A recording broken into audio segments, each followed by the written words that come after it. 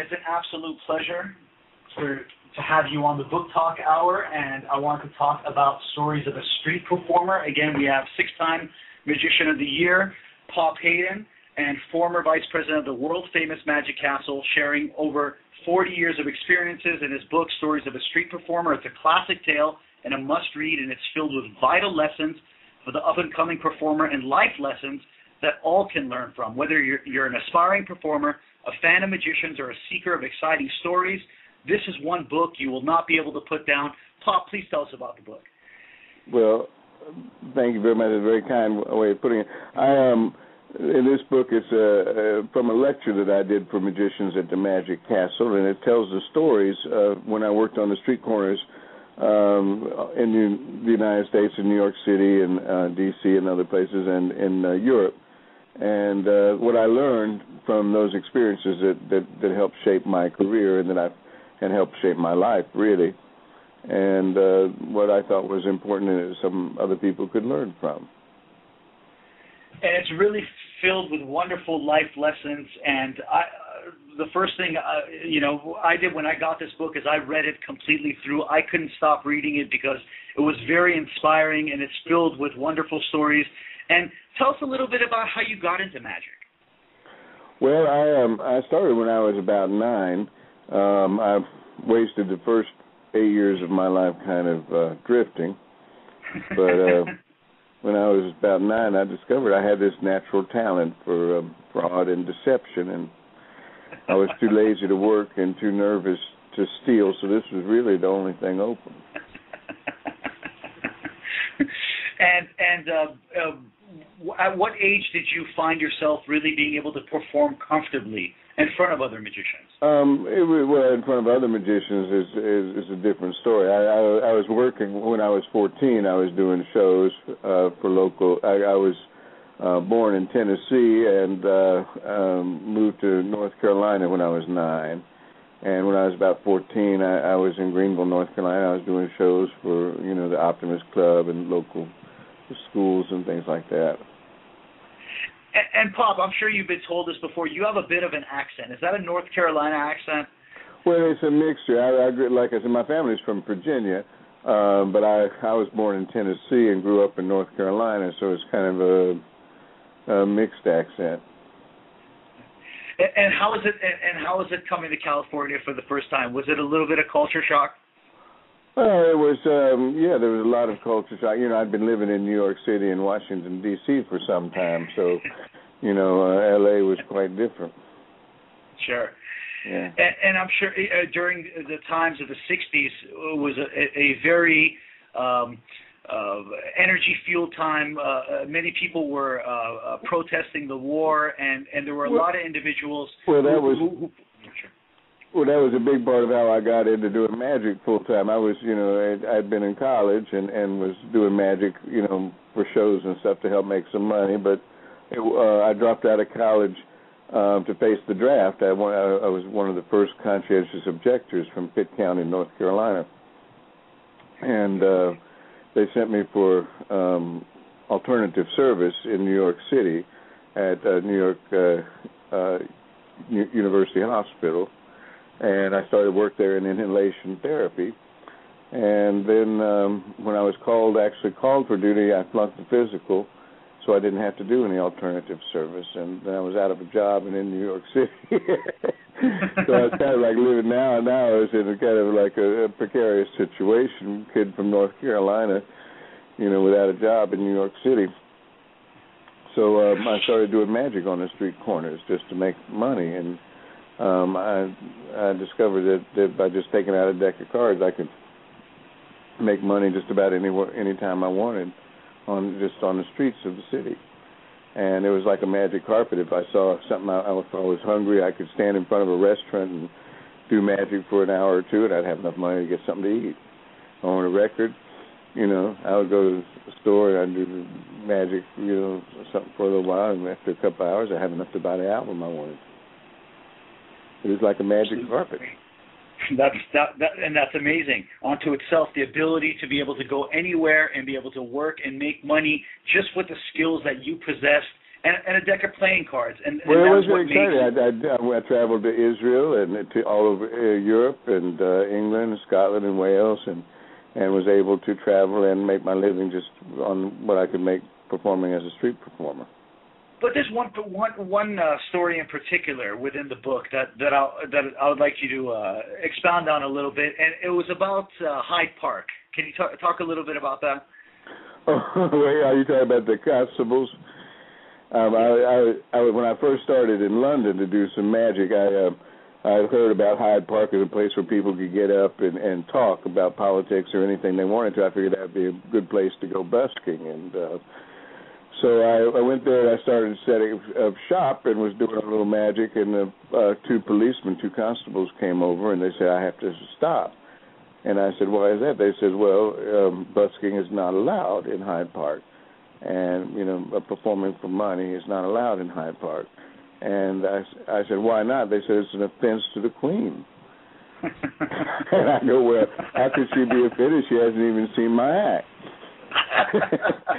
They didn't think that was very funny, and they shooed me off. And then I found out later from a well-known magician, Ken Brooks, who had a magic shop in London. He said that the only people allowed to perform on the streets in London were vets, disabled veterans. And he said what you should do is find a disabled veteran to go perform with.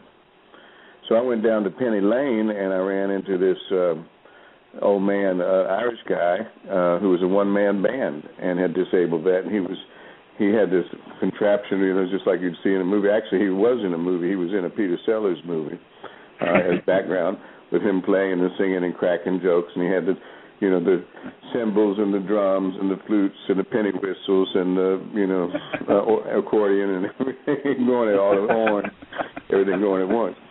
Well, after he was performing, he was really wonderful. After he finished, I told him I was a magician from the States. I needed to work the streets, and if we could work it. He said, well, sure. And he turned around and drew a crowd. Before I knew it, he had a crowd around him. He was introducing me as his son, who'd been in America. And I did some magic, and the crowd liked it, and they gave us some money. And he turned around and said, we're going to the Derby. And so the next day, he and I went to the racetrack, to the Derby races, and worked the crowd there, and we made really, really good money. So we palled around together for a week or so in London and made money everywhere we went. That was my introduction to London.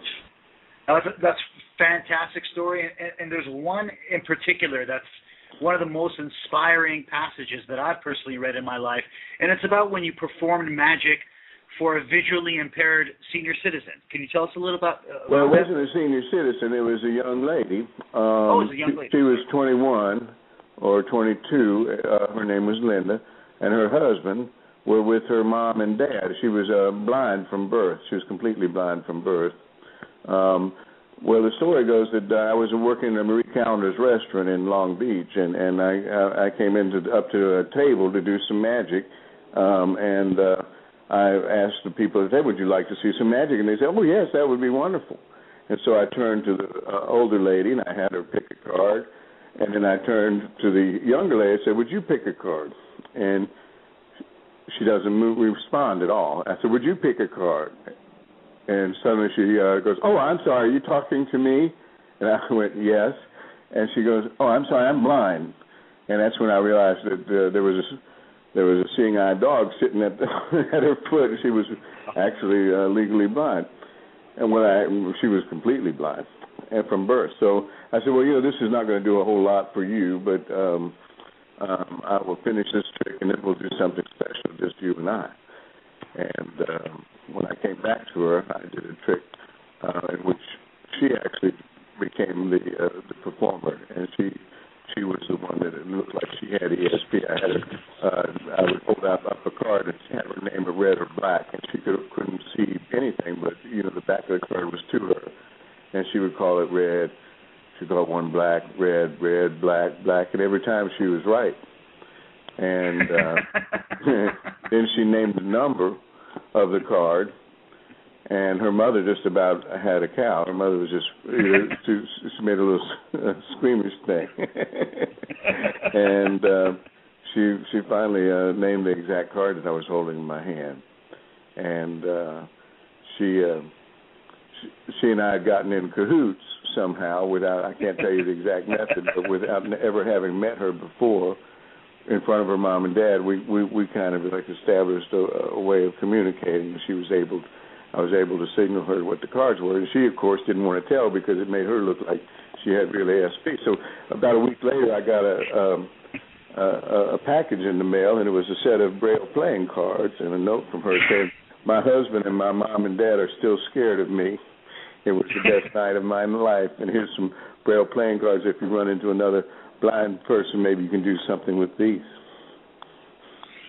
Well, that's a fantastic story, and I think it's one of the most inspiring passages that I've ever read, and it's just wonderful how you were able to perform magic. Well, actually, in the book, we tell the method too.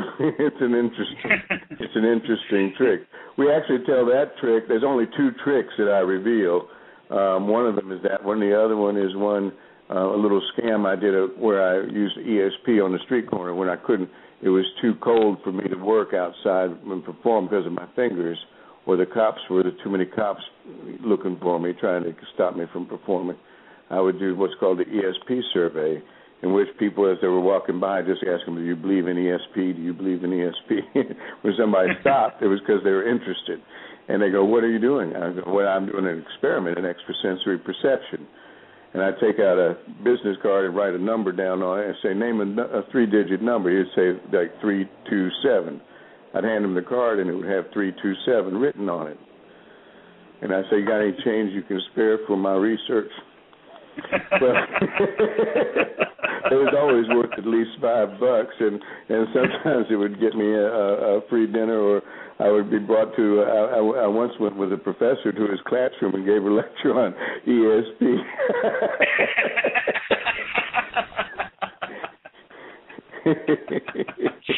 That's very interesting. And again, we're talking about Stories of a Street Performer by Whip Pop Haydn. It's in stores now. You can get it on Amazon. You can get it at Vroman's Bookstore in Pasadena. You can get it at the Magic Apple Magic Store in North Hollywood, California. You can order it online. It's about 40 years, Pop's 40 years of experiences performing magic all around the world. It's a classic tale and a must-read for everyone, and it's filled with vital lessons for the up-and-coming performer. And Pop, I want to thank you very much for coming on the show, and it's been a great honor. It's been my pleasure, Combies. It's always a pleasure talking with you. Thank you, sir, and you have a beautiful night. You as well. Bye-bye. And that was Mr. Pop Haydn, 6-time Magician of the Year.